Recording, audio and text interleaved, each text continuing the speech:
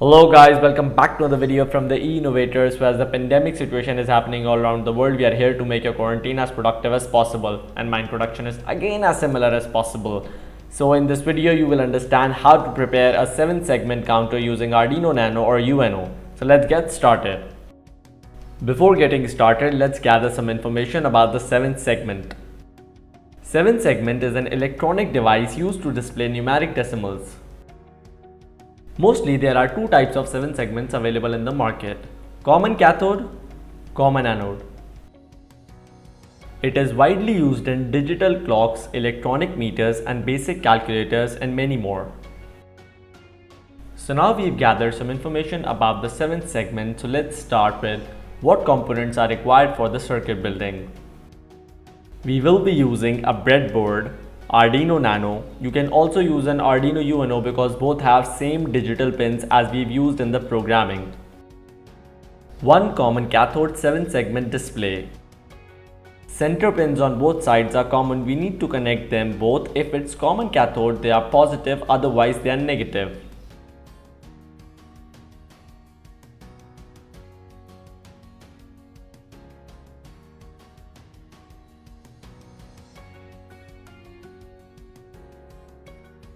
We will also be using a 220 ohms resistor and some jumper wires.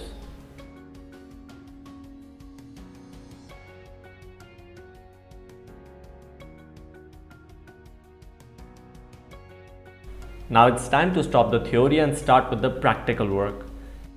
Center pins on both the sides, we have to connect the 220 ohms resistor.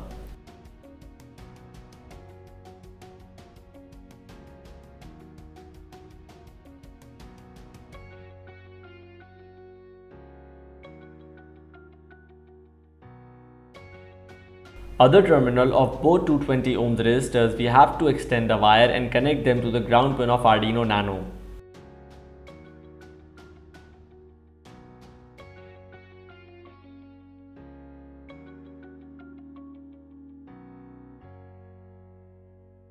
Connect A point of the 7th segment display to digital pin D7 of Arduino Nano.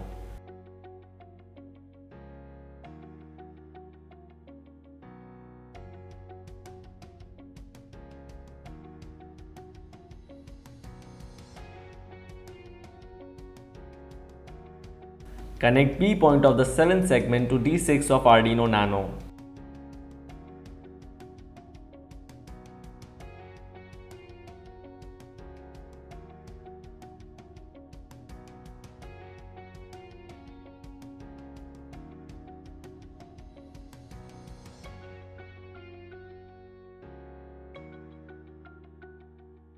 Connect C point of the 7th segment to D4 of Arduino Nano.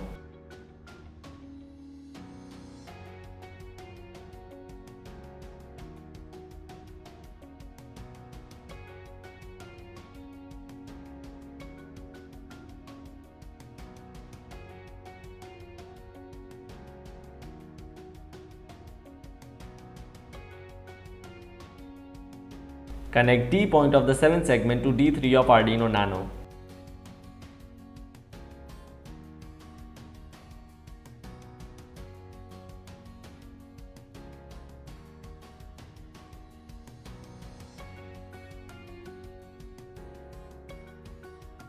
Connect E point of the 7th segment to D2 of Arduino Nano.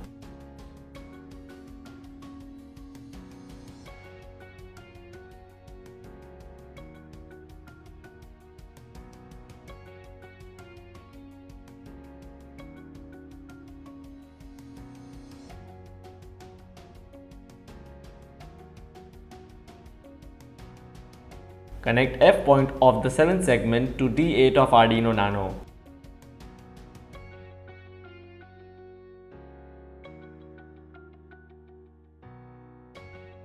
Connect G point of 7th segment to D9 of Arduino Nano.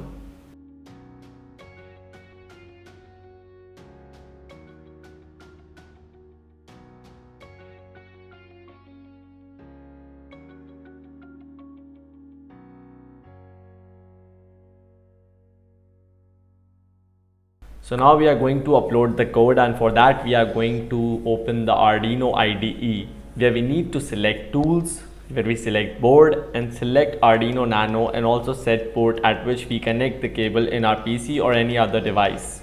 On the top left corner, click compile and run to burn the code on your Arduino Nano board.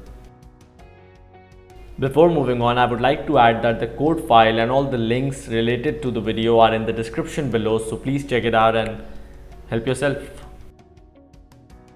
After uploading the code, as you can see, our counter from 1 to 10 is completed.